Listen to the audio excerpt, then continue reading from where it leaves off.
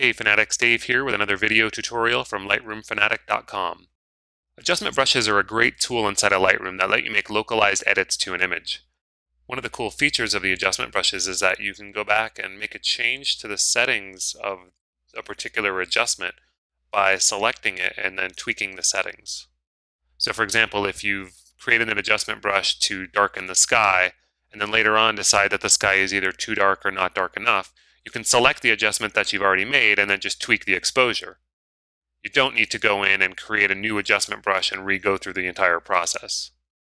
And that's really handy, especially in cases where there's a lot of fine detail that you painted your adjustment brush around.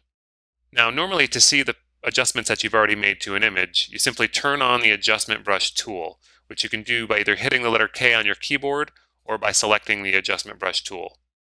Now you can see I've got it selected because I've got all of the options here, but I'm not seeing any pins on this image, even though I know I've made adjustments to this image in the past. So the first thing to check is to make sure that the adjustment brush tool is on, and it is, and you can verify that by going under Tools, and you'll see a check mark next to the adjustment brush option in the menu. The next thing to check is the Tool Overlay menu. And as you can see here, I've got Never Show selected, which means the pins will never show up.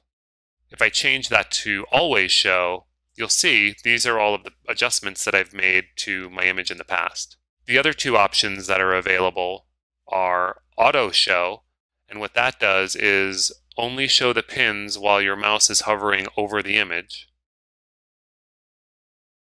and Show Selected, and as you can see, that one doesn't really do us a lot of good if we don't already have a pin selected, although if I added a new adjustment here, that pin by default would be selected. But I could go to Show All of the Pins. I could select one of them, and you can tell it's selected because of the little black circle inside the gray circle. And then if I toggled this to Show Selected, all of the other pins would disappear except for this one because this is the one that's currently selected.